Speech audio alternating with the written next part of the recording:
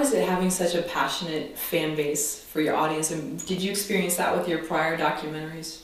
Did you have these moms, these people that are part of the birth community that are... The birth community is amazing. They're super active. And I think part of the reason why they're...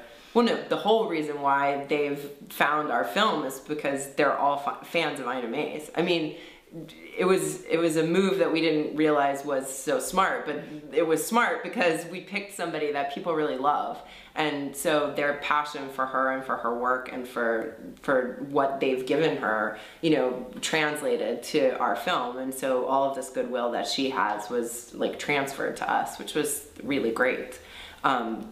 And so like that helped so much with, you know, international fans and people from Denmark and Australia and New Zealand and, you know, the UK. We got a call from somebody in Antarctica who wanted to screen, no, it wasn't a call, it was an email, who wanted to screen the film there at a research base, all because she's globally famous in this particular culture of people. I mean, what is the culture of people? Like people who have babies, women, people and who care about natural birth. And every 9 months, you know, there's a new audience, and people are always finding out about her. So we benefit from that.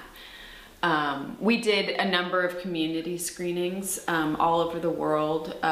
Right after our premiere at the LA Film Festival, we started doing community screenings. We had it set up so that people could host a screening, invite people, and then those people would go to Facebook or Twitter or whatever and talk about the film. And we would collect all of their email addresses at the screenings. And we had also done a Kickstarter campaign simultaneously with the premiere of the film.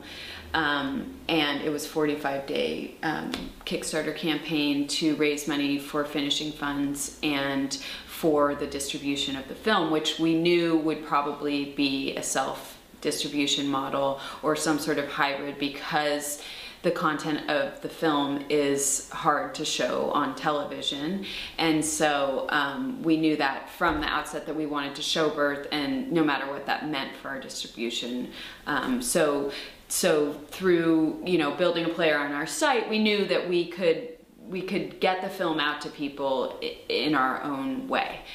So we wanted people to help us do that, which they did, and it was just kind of mind-blowing how we had like 1,100 backers, and people could buy the DVD even though it wasn't coming out for many months later. But a lot of the backers were pre-buying the DVD. And then the community screenings just have continued. I mean, they're still going. There was one yesterday, and it's been amazing. There were a number of them at universities, and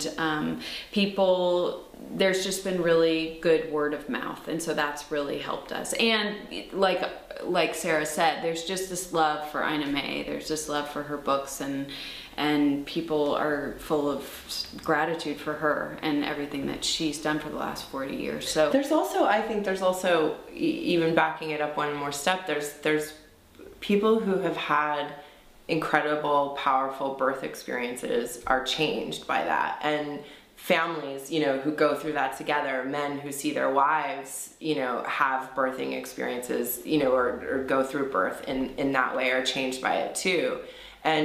And so that is really the starting point of this passion. You know, it comes from the transformative quality of these experiences, and then extends outward to Ina May for helping to sort of hold the space for that and you know, teach people that it's possible. And then, you know, we also have been the beneficiaries of it. But well, when I read her book, I think we both looked for a film about her too. So there is this you know, and it didn't exist, but so we decided to make it. But there is this hunger for this kind of information. So we, in some ways, lucked into that. You know, at this moment in time, there's a hunger for information about a different way or a different treatment. And so I think we were sort of riding the tide of that as well, because, and you know, had both been through that personally. So, you know, it's nice to have that connection to the material and also recognize that in the audience.